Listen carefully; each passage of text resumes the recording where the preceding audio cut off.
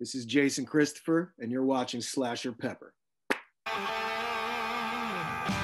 Enjoy that shit, motherfuckers!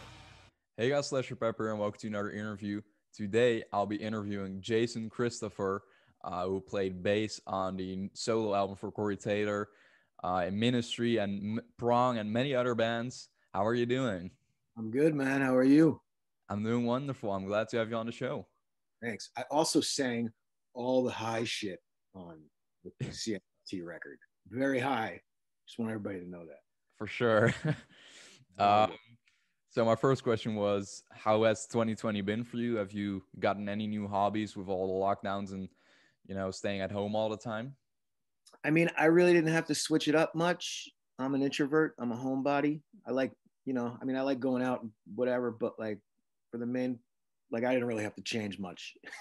You know what I mean? Awesome. Like, except for like, I'm usually over there this time of year. I'm usually in Europe, I'm not working as I've been working, but like not touring has definitely sucked. Right. Not being able to take advantage of the opportunities that Corey's presented us with and stuff is, it'll come, but whatever. I'm just kind of hanging out, finished my second book, and awesome. I got a kid. He's 8, so he's a handful. For sure. So I'm definitely busy. Yeah, cool. Well, just have patience for the touring. Yeah, for sure, man. And then of all albums that you played on, which one are you most proud of? The CMF2 record, for sure. I worked really hard on that. I did personally for myself. When Corey called us and asked us if we were down to do the record when the pandemic hit, I personally took a month to myself to mentally and physically prepare, because for me, that stuff's not easy. Like I have to work really hard. I'm not like a savant like Corey. Like Corey could just sing, you know what I mean? Corey could just play. I can't. I have to run 3 miles a day up a mountain if I want to be like, ha, like I can't. That doesn't just come naturally. So I quit smoking. I just started exercising daily. I changed my diet. And so I'm really happy with the results from that record. Like I was able to perform for my best friend, and that was rad. I was able to do the job that he needed done. Yeah, I love the album, so. Yeah, it's great. Thank you very much. And it was all worth it. Do it, like a lot of people are like, oh, I could do that, but it's hard. Yeah, it's the pressure, the mental pressure. You're in a booth. You got everybody's staring at you through a window. You got to like get it in 1 or 2 takes, or they start looking at you weird. You know what I mean? Like, right. Yeah, there's a lot more that comes with it than just playing the bass. Right. For sure. Everybody thinks they could do it until like it's time to do it. And that's with a lot of things. Why a lot of people they don't do it. Yeah, they don't push themselves to do it. Right. Or they just think they can, but then they can't. Exactly. A lot of those out here. And what's your favorite part about touring? My favorite part about touring is, man, my favorite thing to do is wake up in the morning and just like go explore unknown territory to me.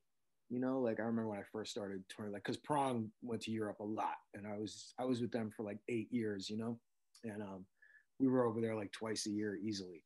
And I would just wake up in the morning and like go walk around these little German towns and smell the fresh air. Cause I'm in LA, I don't get real fresh air anymore. Everything is it's all just buildings and condos and 7-Elevens, and it's crap unless you go to the beach or whatever. But so like just traveling, getting to eat the different foods, and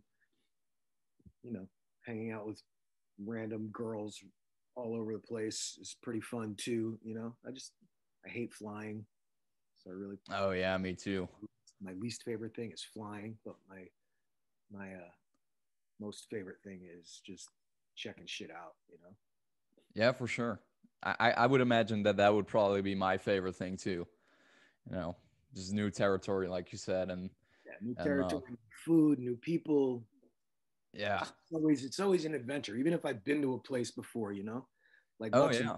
Luxembourg is like a super small place, but it's got like this great curry stand that I love, and this real cool Italian joint around the corner, and like I just always look forward to going back. So I can't wait till this shit opens up. Oh yeah. Must be well, again, just patience. I have And how did you and Corey meet? That's a funny story, actually. We were I was at the Rainbow Bar and Grill, which is the oldest rock bar, Oh yeah. coolest rock bar in the world. Lemmy always used to hang out there, didn't he? Yeah, it was just they got a little Lemmy's Lounges in the back Yeah, corner. And stuff, exactly. that's actually right where we met. Wow. There's a back bar on the back patio of the Rainbow where the Lemmy statue is now, and but before the Lemmy statue, it was just Lemmy being a statue, and it was when we both were drinking, so I was completely shit faced, and I'm a loud drunk. I like Jack and Cokes and a lot of cocaine, and just I like to be the center of attention, and so does Corey. So we were these are our backs, and we were like at the bar. It was like a Friday night or a Saturday night. It was packed, and we were rah, rah, rah, just both yelling like opposite directions, and then our backs touched, and we were like wow, and it was just like rah, rah, rah, and we almost fought. And then a mutual friend of ours was like, wait, you guys need to hang out. And we were like, rrr, rrr. And then like we literally just started hanging out. It was like when you're 8 years old and like somebody's being like mean to you, and then all of a sudden you're best friends in like 3 seconds. You know what I mean? Yeah. Like, I'm gonna beat you up, be my best friend. Okay. Like it was literally like that. You know what I mean? And then we went back to my house. I had a little basement apartment down the street on Sunset Boulevard behind Tower Video. That's no longer there. And we just jammed. I had a couple of acoustics, a bunch of people. I used to bring everybody back to my apartment after the Rainbow closed, and he came, and we just started jamming, and people started singing along, and that's exactly how our musical relationship bloomed as well, like that moment. So it was just kind of all downhill from there. Yeah, depends on how you look at it. But that's we've really been best friends ever since. Yeah, it went so naturally. It wasn't like he wanted to hire you as a bassist. You guys just met at like, a bar. Never, like, man, fucking, like we were friends for 10 years before I started playing with him for real. Yeah, that's crazy. There was never any like, when am I going to be in one of your bands? Like, I didn't give a shit stuff. You know what I mean? Like, he's my brother. I love him, and that's the bottom line. And even better that you get to make music with him now. That's great. Total fucking gift. You know? Awesome. I'm grateful for that stuff. Yeah, and about that, can you tell us more about CMF2? I know that's coming up someday soon. No. No? Guess we'll have to wait and see then. Patience. Patience, indeed. Yeah. Seems like that's the center of the interview now. I will say that Corey's on fire, you know? Awesome. Like he's a guy that doesn't just like to sit around and hang out, you know? Like he's always working, whether he's mentally or physically.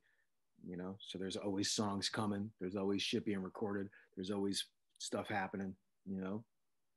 So for sure, and on another 10 records coming soon. Awesome. Yeah, I love the first one, so hopefully CMF2 will be just as good, if not better. I don't really not like most of what Corey writes, so right. Yeah, you know, it's just another gift because I played on a bunch of stuff that I can't stand and would do it just for the money, and you know that's not really why I started playing music. So it's now you have something to be proud of, you know. Really a blessing to be able to play in something and be happy and like love the music. Like I still listen to it. It's on my shuffle in my music. You know what I mean? Like none of my other bands are in my shuffle. Trust me. Wow. Well, that's a big compliment to Corey's music as well. It's because I'm a picky asshole. True. Well, and about your music, I noticed you also released some singles yourself. I do. Are you planning to make an album yourself someday?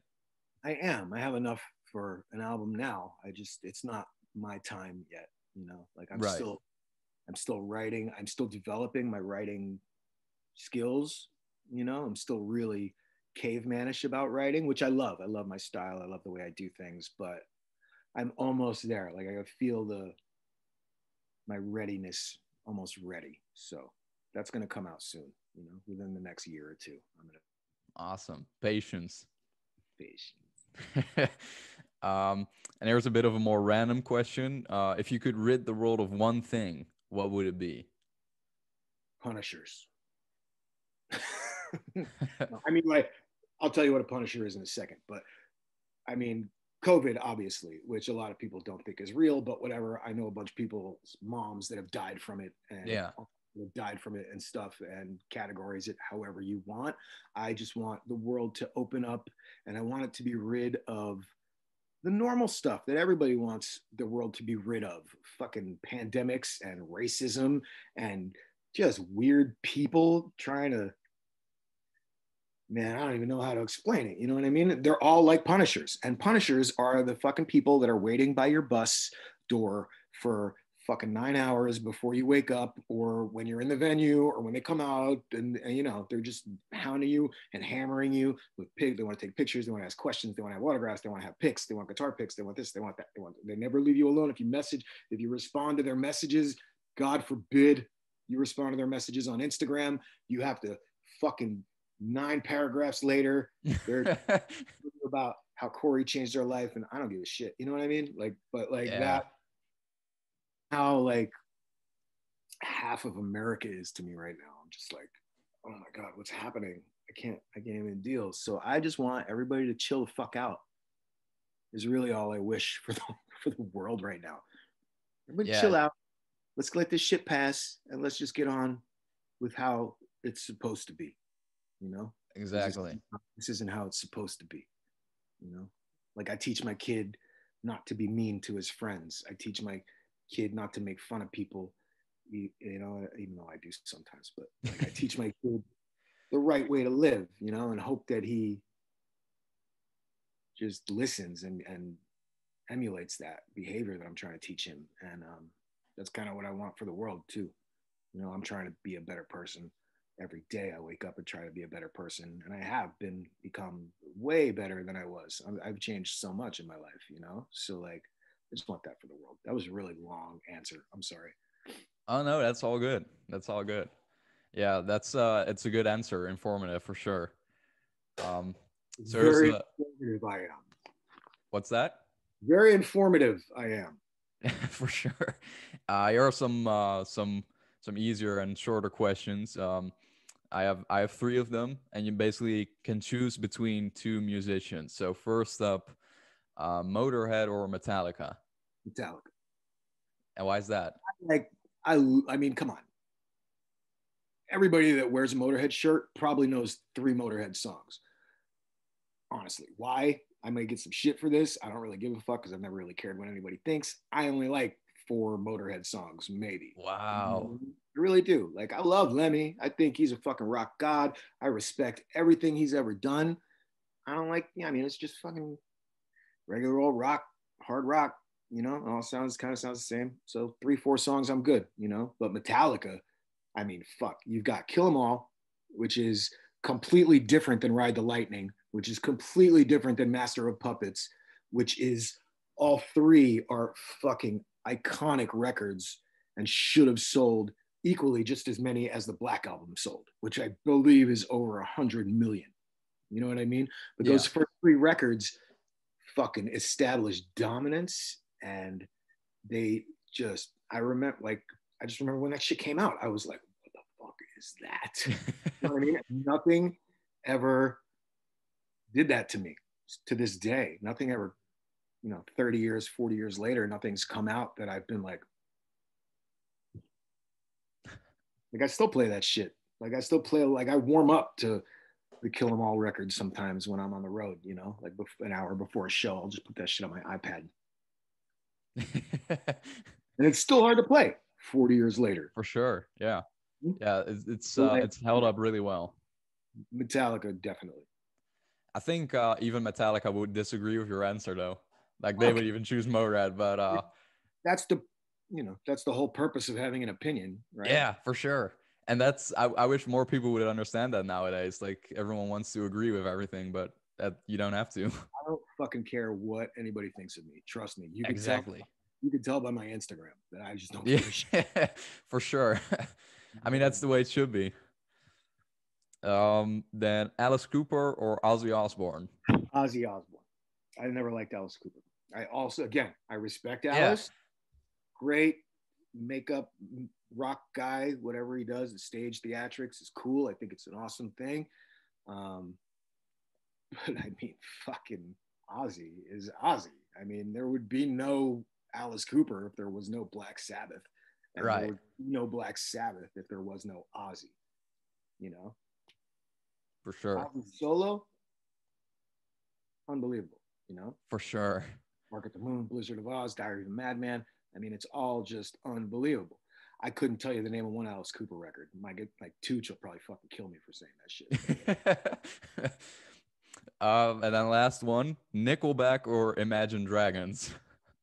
I wouldn't know either one of those bands if slapped me in the face with their records. I have no idea what Imagine Dragons sound like. And of course I know what Nickelback sounds like because they get so much shit for sucking. But yeah. I mean, I guess I would just go like in a fight, right? I guess Imagine Dragons would win the fight if they were going to fight Nickelback. But if both of them teamed up and tried to fight CMF2, they would fucking lose. Big time. Yeah, we'd kick the shit out of them. And what are some of your favorite horror movies? I'm almost 50 years old, and so I grew up watching, the Friday the 13th and the Halloweens, and just all that shit. Like I grew up in Woodstock, New York, which is in the woods. And when we were kids, Friday nights, like on ABC or Channel 5, I don't remember which channel, but they would have horror night. They would have horror movies on Friday nights at like 8 o'clock. And it would be like Friday the 13th or whatever, or like Scanners or some shit, you know what I mean? And like, so I'd go to my friend Scott. Scott lived here. I lived here. This is in my first book, by the way. I would watch Friday the 13th, right? And then 10 o'clock, his mom would come in the den and be like, Jason, it's time to go home. And I'd be like, oh, fuck. And I would go out the back door of Scott's house and turn the porch light on. And he'd go, see you later, dude. And he'd slam the door and he'd shut the porch light off. And I would have to fucking run home through the woods after just watching Friday the 13th at 10 years old. And when you're running like that through woods, you're scaring other animals in the woods and they run as well. So it sounds like you hear sticks breaking and leaves rustling and you think someone's fucking chasing you. So it was just like my point to this is that now when I watch those movies, I still get that same anxiety. Right. Man, Corey will tell you, anyone in our camp will tell you that I can't watch horror movies to this day without being scared shitless. Like he thinks it's the funniest thing in the world because anytime some scare happens, like we were literally holding hands in the movie theater when the Jessica Biel Friday the 13th. Texas Chainsaw Massacre came out. We went to go see that at Mann's Chinese Theater. We went to go see it at Mann's Chinese Theater, and we were so scared of Leatherface that we fucking just be like holding each other's hands. It was funny. Yeah, so you're mostly a fan of like the old slasher films? I'm actually watching The Evil in Us right now, and I'm just waiting because, man, there was a way that the 70s grain had an effect on the 45 minutes to in a horror movie, like especially, oh, can you hear me? Yeah. It says my internet connection is unstable. But in all the horror movies, you have to wait an hour before any shit goes down, So you're just like sitting there watching terrible porn actresses and actors fucking get naked or be a dick or fucking make fun of the fucking special kid in the, like Pumpkinhead. Yeah, exactly. Like sitting there like, And but there's a way that they did it in the 70s and the early 80s where I'm just captivated the whole time, like the Evil Dead and all that shit, like I'm just like, I'm gripped, even though they're not even fucking, they're swimming in the lake. And I'm like, man, that girl's bush is huge. Yeah, it's just there's something about the mood and atmosphere too in the old movies that just there's something about it indeed that just I love it. I love it all. I Sure. can't watch shit in HD because it crisps everything up, and I'm like, it's fucking weird. Oh yeah. And where do you hope to see yourself in 10 years? Oh man, 5 years ago I would have told you dead. Now, you know, I hope to see in 10 years. I'd hope to see watch my kid graduate high school. Awesome. And, still be with my brothers in CMF2. You know, we should be on our 5th record by then or so. And I'm really looking forward to a long life, happy life, and a long career with my buddies. You know. Awesome. And what about your books? We have the 3 books out by then. Oh yeah, my second book. I just got word from my publisher that it's coming. It's going to be released in the fall of 2021. Cool. Because pandemic vibes. Yeah. Everything up, you know. So I apologize for everybody that's been waiting forever for my second book to come out, but I promise it's fucking worth it because I've sent it to a couple of people that I really respect their opinion and care about, and they told me that it's way better than the first one, that my writing has improved. So yeah, I'm gonna have about 3 or 4 more books out in the next 10 years for sure, because I'm on fire with the writing as well. Awesome. Looking forward to that as well. Thanks, man. Is there anything you would like to add to the interview? No. I think I've said enough.